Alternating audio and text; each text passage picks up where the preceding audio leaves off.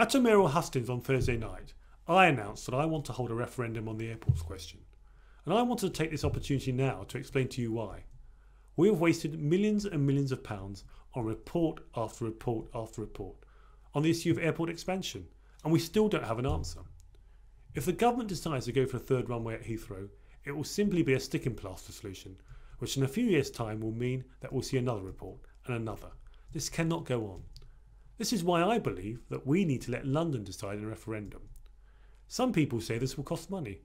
Of course it will, but it's nothing compared to that of the next report and the one after that, and the millions of pounds that Britain is losing now and will do so in the future if we do not sort out this issue now. In a referendum, I would campaign for a new airport in the Thames Estuary, the one that Sir Norman Foster has proposed. I think it's the most practical plan, and I believe it can be funded privately, but I'll tell you more about that another day.